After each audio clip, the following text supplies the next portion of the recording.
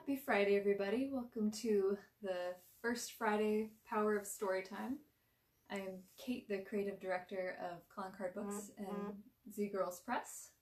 And today we are going to be reading you the first half of a short story from What Goes Unseen and Other Tales from Afar by author Sean Minster.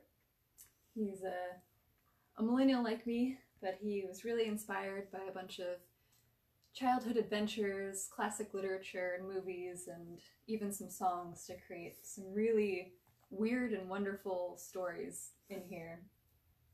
They span the gambit, everything from adventuring forests to carousing with pirates and everything in between, and they're very, very interesting journey. And the artwork, which you can see some of right here, was done by his sister Rosie Minster. This is a picture from the story we're going to be reading today. This is the Hodag. And this is the original artwork that became this cover. Part of what we do is create books that will stand out in the market and will, here, I'll show you better, and will represent the content of the book. And this artwork, the original artwork, is absolutely beautiful and captivating, but it's very bright and light, and the stories are quite dark and complex, so we had to use the cover artwork in the final form to show the depth and the darkness and the complexity. So it's still got all the original beauty there, the great green glowing eyes, and this wonderful detailed face, but it also has the moodiness and the complexity that you'll find inside the book too. So we'll start reading What Goes Unseen and Other Tales from Afar in a second. But before that, I do want to say that on Wednesdays at noon Pacific time, 3 p.m. Eastern time, we also read kids and middle grade books. So we're going to be reading a little bit from The Passage at Moose Beach by Michael Foster. So please join us then as well. And every Friday we read books for adults, and we're starting off with one of the lighter tales today because it's hard out there right now. But we'll do some other interesting stories, and we've got some other books we'll be reading from as well. So if you enjoy this, definitely tune in. So this is The Great Hodag Hunt. A summer sun sat lazily in the mid-morning sky, peeking here and there through creamy, strolling clouds. Crisp, clean air mingled about. It harbored a soft energy that could be employed as easily as it could be ignored. A green canopy dominated the horizon, resting over the dark brown stilts and shading the soft, mulchy substrate beneath. Jenna sat against the base of the picnic table at the edge of the forest. It wasn't really the edge of the forest. Trees were thick in all directions from where she sat, but this neglected dead-end picnic spot was the start of the real forest. In one direction, there were houses, roads, and eventually some shops and whatever else made up their small town. The other way was wild and real, stretching as far as Jenna could imagine. She grabbed at twigs, snapping them thoughtlessly as her mind drifted in no particular direction. Eventually, motion up the road caught her eye. 2 bikes sped towards her, carrying 2 familiar figures, Derek and Mikey. Mikey, the smaller of the 2, was pedaling like a madman just to keep up, while his older brother took longer, more powerful strides as he gradually slipped ahead. Realizing he was about to lose, Mikey dropped into a lower gear and used all his force to keep up a rhythm. Derek, confident in his lead, didn't notice until his brother was next to him and moving towards the lead. As the end of the road drew nearer, Derek had to act fast or admit defeat to his little brother, with witnesses too.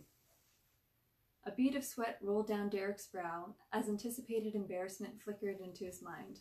He punched down on the pedals, pulling against the handlebars for extra torque. They were in the final stretch of it now. Mikey had the lead by an inch, but Derek was right behind. The curb was only a few bike lengths ahead when they slammed on their brakes. Mikey braked harder, leaving Derek to shoot past his brother in the final feet, rocketing up the curb that Mikey halted inches short of. An improvised wheelie allowed Derek's front tire to barely clear the concrete lip, but the back tire slammed in hard, throwing him clear over the handlebars. He tumbled through the air, wide-eyed, flailing wildly, until the very last second when he tucked into a roll. Derek spun over once, hitting a soft pile of pine needles and bark, before a fallen branch caught his backpack and he skidded to a stop. The smell of freshly upturned pine compost bellowed into the air as Derek stirred. "Dang!" Jenna exclaimed, running up to Derek, who was still half buried in debris. "You look like a baby ostrich who's learning to fly." "No, I'm fine, thanks for asking," Derek replied grumpily. "And ostriches don't even fly." "Exactly," Jenna spouted as she burst into uncontrollable laughter. Derek sat up as Jenna regained her breath. She leaned over to examine him further. His mesh basketball shirt was covered in needles, and one even stuck in his arm. "Wait, no," she said through a giggle, plucking a needle from his arm. "You look like a porcupine that was adopted by ostriches learning to fly." And she fell back into another fit of laughter. In the meantime, Mikey ran up, more excited than concerned. I won, he yelled, as he came up to the others. "No way," Derek returned defensively. "The race was to the picnic spot. You were still on the road." "But I was ahead of you." "Your brother has a point, Mikey," Jenna chimed in. "Besides, I think he earned the win with that scrape on his arm." "What?" Mikey protested. "He didn't even stick the landing." "His face stuck the landing," Jenna teased. Both she and Mikey cracked up at the comment. Derek got to his feet and brushed himself off. He found his forearm to be a little raw, but nothing else hurt. Even his bite came away relatively unscathed. "Man, how far back is Sam?" Derek asked Mikey when he finally collected himself. "Probably on the other side of Rhinelander, based on her sense of directions," Mikey answered. "Nah, her bike probably fell apart," Jenna figured. "I don't know how she even gets that thing to move." As they talked, Sam finally came into view down the end of the road. There was a pronounced wobble in her front wheel. The chain didn't quite seem to move in sync with her pedaling. She made her way to the group in her own time and hopped off, using her feet more than her brakes to come to a stop. "Hey guys," she said in a huff, pulling a wrench from her pocket as she bent down to tighten up the front wheel. "What happened to your arm?" "I beat Mikey here, is what happened," boasted Derek. "Only because he dove off his bike to do it," Mikey added defensively. Derek played it off coolly, stating, "Hey, a win's a win." "Whatever," Mikey returned, brushing off his obnoxious brother's clothes. "I was faster, and you know it." "Then how come you lost?" Derek prodded. "'Cause my head isn't hard enough to land on like yours," came the quick reply. "True, but you'd have been fine," Derek insisted. "You have a nice soft butt head to land on instead." "At least my butt's not covered in pine needles and squirrel crap," Mickey smirked. "There's no squirrel crap on my butt, is there?" Derek asked apprehensively, twisting around to look at his behind, doing a full spin and half in the process. "No, you're good," Mikey laughed. "Ugh," Derek exhaled, tension between the two brothers simmering away. "Everybody bring their gear?" Sam asked, rising from her now fixed front wheel. "Yeah, let's see what we all got to work with," Mikey agreed excitedly. "Hang on," Derek intervened. "Let's stash our bikes before we get too settled in." "Good call," Sam concurred. "The less we're seen or heard, the better." The group backtracked up the road a few hundred feet or so. As they walked, Sam told Jenna, "I'm glad her dance class got canceled. It's too good of a day to have to come home early." "Me too," Jenna agreed. "I'm not as excited about this one as I thought I'd be." "Is it the polka class?" Derek prodded, knowing full well she hated taking polka. "No," Jenna groaned as they walked down into the ditch. "It's supposed to be modern hip-hop fusion thing, but it's just kind of churchy." "Lame," Derek sang. They were always trying to make those Canson things sound fun, but it all ends up as a prayer circle. "I know," Jenna agreed, striding up the small embankment. "Hip-hop for Jesus is not the same as hip-hop. I don't even think they plan on teaching us any real dance moves. It's just a trick to lure in at-risk youths." "Well, it lured you in," Mikey laughed. "Yeah," Derek joked. "Maybe after this you'll switch to sugar-free gum and change those B+s to A's." "Shut up," Jenna said, brushing away their flack. "I think I can convince my mom to let me drop it anyways. It's so dumb." The gang made their way down farther to a more hidden ditch where Jenna's bike already sat covered in a thick layer of browning pine branches. They nestled their bikes in similarly. No one ever came out that way, but it's always better not to leave your bike lying around and open for anyone to steal. With their bikes stashed, they made for the picnic spot and began emptying their packs onto the table. "Let's start with the important stuff," Jenna began. "What does everyone have for snacks?" "We brought a bunch of granola bars," Derek answered as he and Mikey dumped a combined dozen from their packs. "I've got a whole mess of cherry tomatoes from our garden," Sam added in, showing off her stuffed Ziploc bag already slightly smashed tomatoes. "And I've got PB&Js for everyone," Jenna finished. "You all bring a water bottle?" "Yes, yep, yeah, ma'am," answered the choir of voices. Okay, we're set for food for a week, Mikey huffed impatiently, not wanting to waste any more of their hunting time than necessary. How about the traps and weaponry? Did you bring the net, Sam? Got the net, Sam replied, showing off a bundle of gardener's trellis. And I've got my knife, a hammer, compass, trowel, and 16 and a half boxes of matches.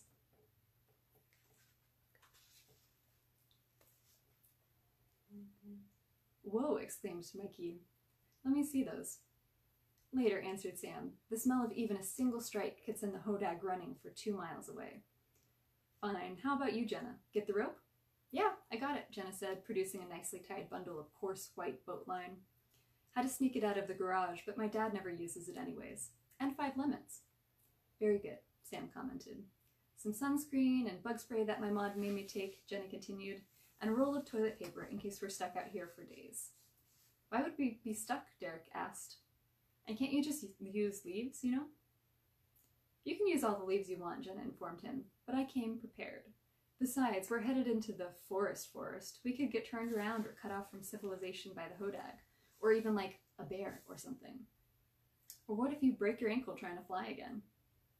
Yeah, I get it, Derek huffed, but we also brought a compass so we won't get lost. I've got a multi-tool and a whittler's knife so we can sharpen some spears, some string if we gotta make a rock spearhead and tie it to a stick, or if we gotta go fishing, some band-aids and a towel in case we need to find the hodag and lead it somewhere. Smart, Sam noted. And I brought some duct tape too, Mikey went on, because they say you can do anything with it if you need to bad enough. Oh, and most importantly, the bait. From his pack, Mikey pulled a plastic bag full of short white fur. Is that really? Sam began. Yep. Pure, all-natural, 100% genuine, white bulldog hair. I had to go in every day for a week and get it from the groomer, but it was worth it. Ooh, nice. I think we're all set then, Jenna put forth confidently. Let's take a compass reading and get to it. And let's all have a swig of water too, Sam added. We need to keep hydrated so we're sharp and alert. With that, they took an initial compass reading, unscrewed their water bottles, and Derek raised his. To the hunt! To the hunt! They cheered, and down a mighty swig each. All packed up, they set down the familiar path and entered into the North Woods. Not 100 yards in, Mikey piped up. That looks like a good snare spot, pointing to a natural channel between some brush. Yeah, Sam acknowledged, but we're still way too close to the road. Besides, we've been here like 1,000 times. Our scent is probably all over the place. We need to go deeper, like a mile, or maybe 100 if we want any sort of real chance at finding the hodag. I guess, Mikey admitted, it's just gonna take forever to get there. Hunting is all about patience, Derek reminded Mikey. And if we want to catch the hodag, we're gonna need to be master hunters starting right now. Got it, Mikey answered sternly. They marched on in silence until Mikey piped up again. Jenna, can you tell the story of the hodag? Master hunters are also quiet as the wind, Mikey, Derek scolded. I know, he huffed, but it's gonna be a minute before we cross the creek. I figure we can talk until then. Besides, we should review our prey so we can get a plan of attack straightened out.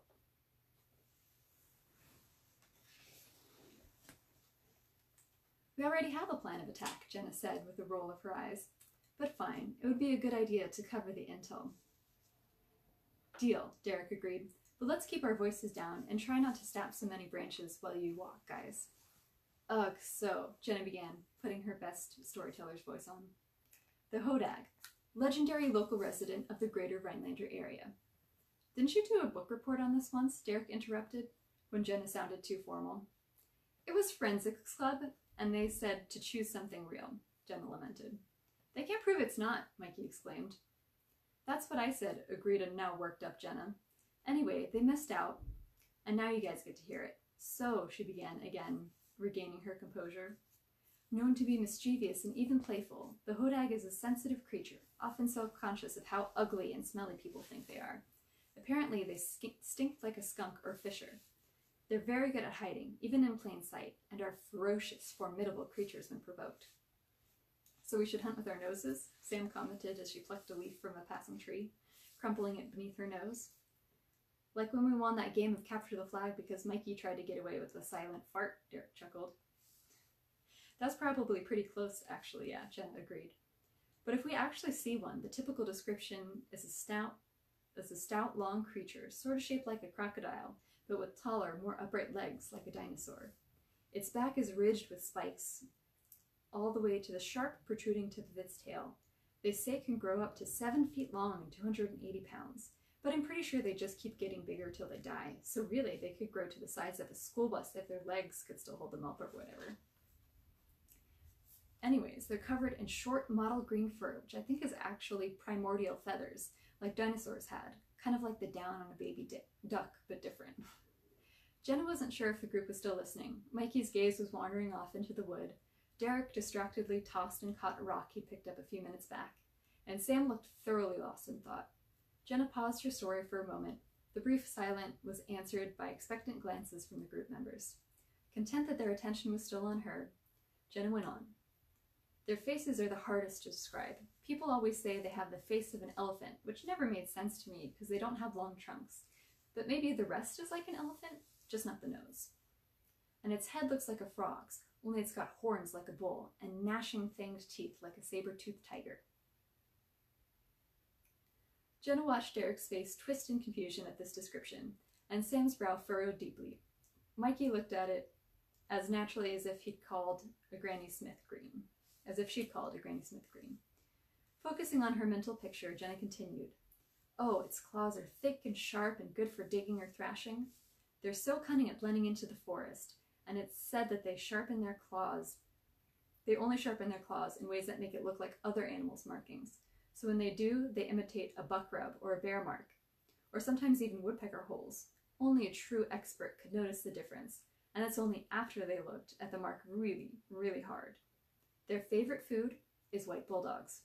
Some people say it's their only food, and that's why they went extinct. But that's stupid, because how would they have survived before people got here?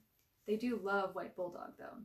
They also eat deer fawn and buck antlers and maybe turtles and snakes and frogs and things like that. Amphibians, Sam corrected. But their diet is highly speculative, and they are undoubtedly carnivores on some level. But it's also been postulated that they use their claws to dig for roots.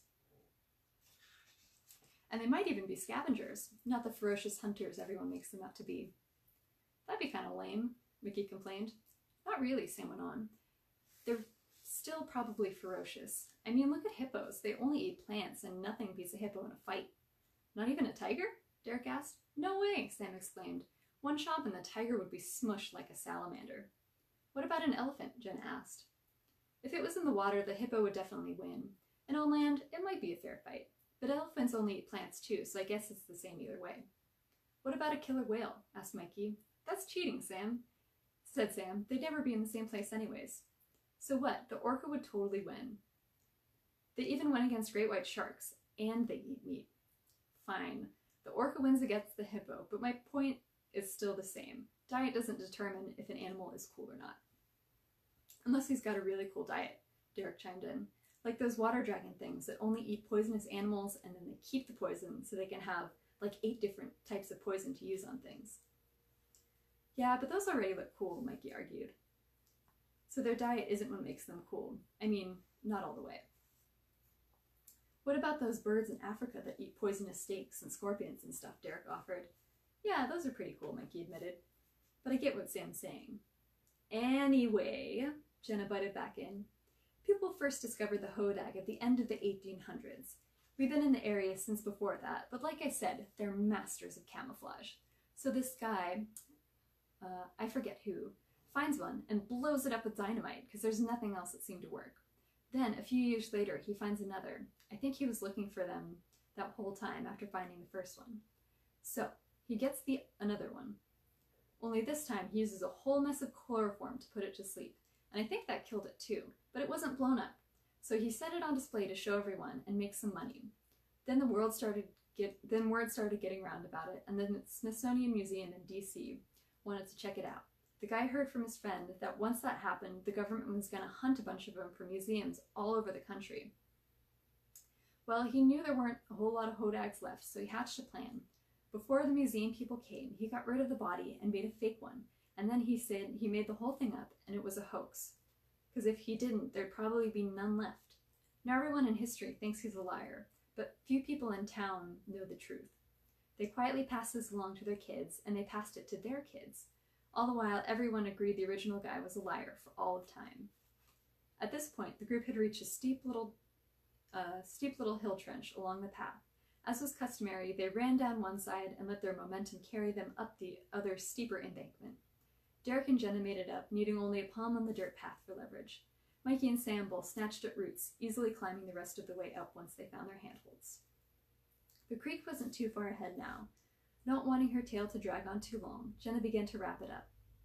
There's been a few other sightings since then. Some of them are definitely made up, but the true ones are kept quieter than the rest. Like it's gotta be from someone in town's grandma or uncle telling you. And then they only know when you... then they only tell you when they know you won't go spreading it. That's how you know.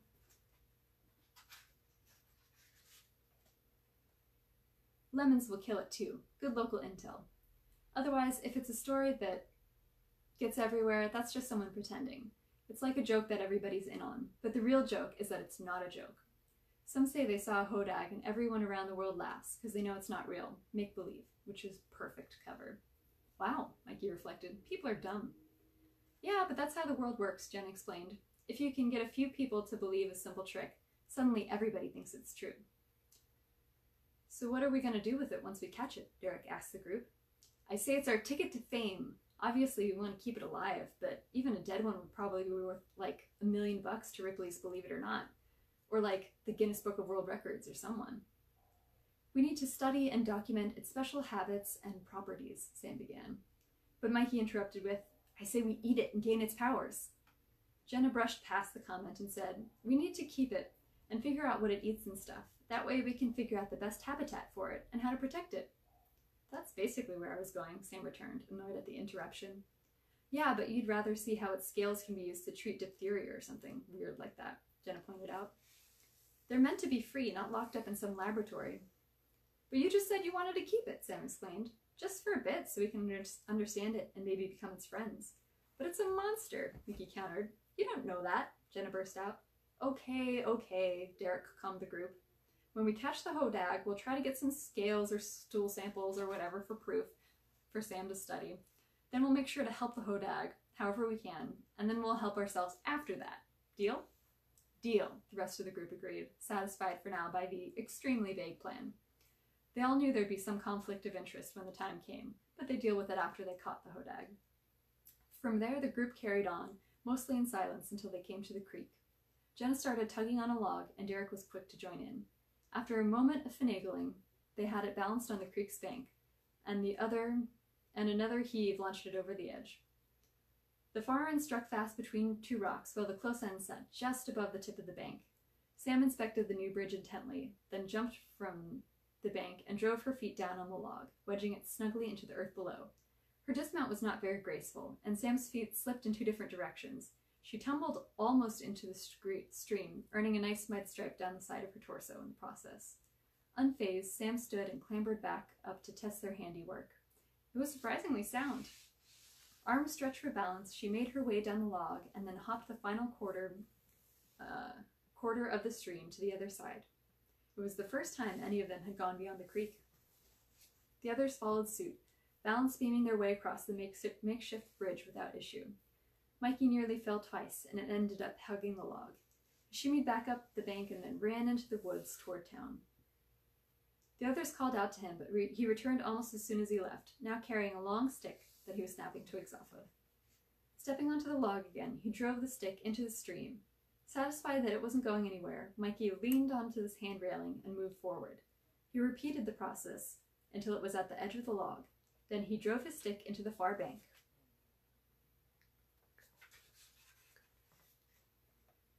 And pole vaulted to the other side, nearly falling backwards into the creek during the process.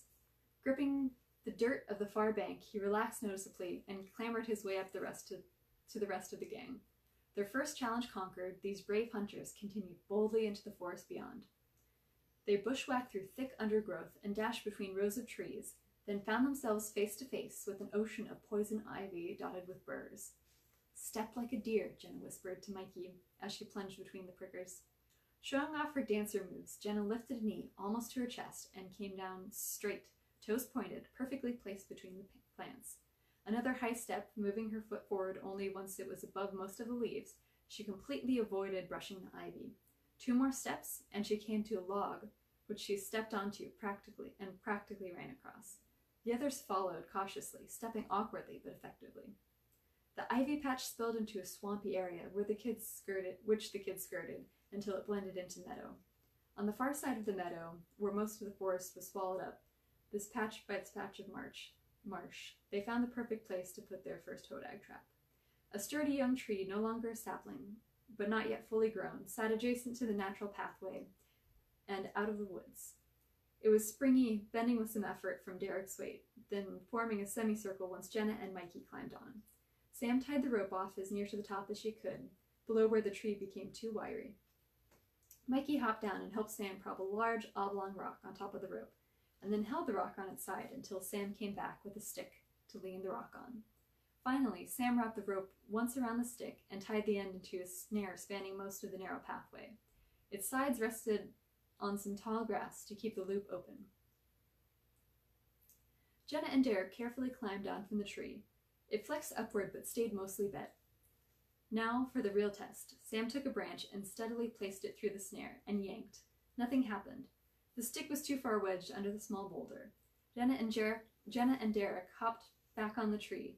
Mikey heaved on the counterweight, and he and Sam repositioned the stick so that it just barely kept up the rock in the most precarious of ways.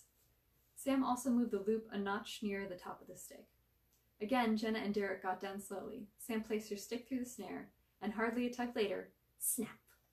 The stick yanked out of their hands and skittered across the ground, flinging up into the air not a second later. It worked perfectly. They reset the trap, and Mikey added the finishing touch. He took out his bag of white bulldog hair and sprinkled the entire thing across the snare. Now all that was left was to drive the hodag into the snare, and their hunt would be a success. The gang avoided the forest at first, instead continuing along the marsh until it was too swampy to walk through.